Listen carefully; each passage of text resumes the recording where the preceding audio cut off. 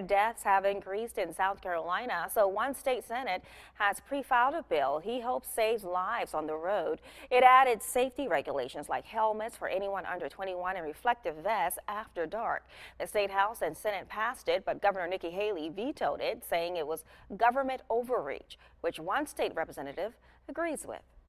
Why are we not reaching even further and making people that ride bicycles wear green safety vests? It's really about protecting the moped rider more than anybody else.